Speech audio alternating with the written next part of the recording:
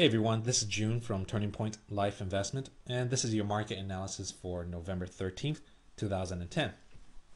Okay, let's look at SPY here on the daily view.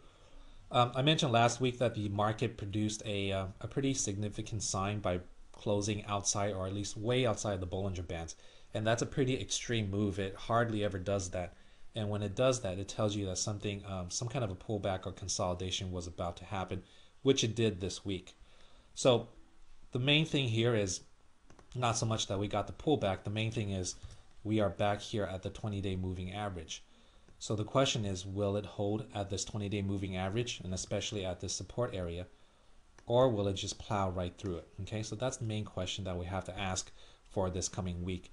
And if we do get some kind of a bounce, will we break above a new high, or will we produce a lower high? Okay, so some other things to consider.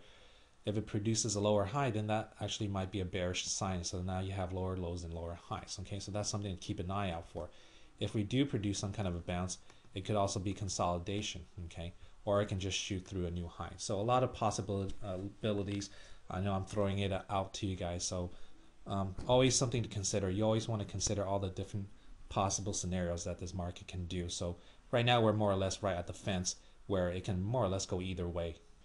Okay, let's go into the VIX real fast. Now, looking at the VIX, it's showing some major divergence by not producing a new low.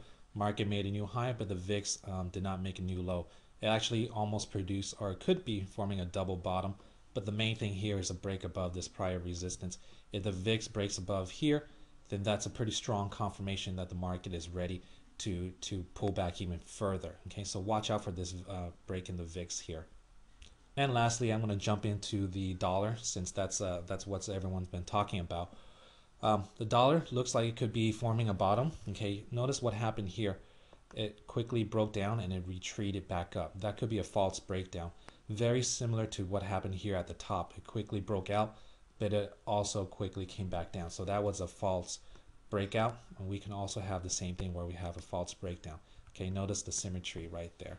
All right, so if that is the case, then this could be very well be a bottom, or some kind of a bottom for a dollar, and we can probably see some kind of a rebound. And since currently there's an inverse relationship between the dollar and the market, if we actually do get another break higher for the dollar, that means the market can probably experience a deeper pullback. So different clues and different things to look out for to kind of gauge what the overall market is doing. But I would start paying attention more to the dollar, especially if it breaks above this previous resistance.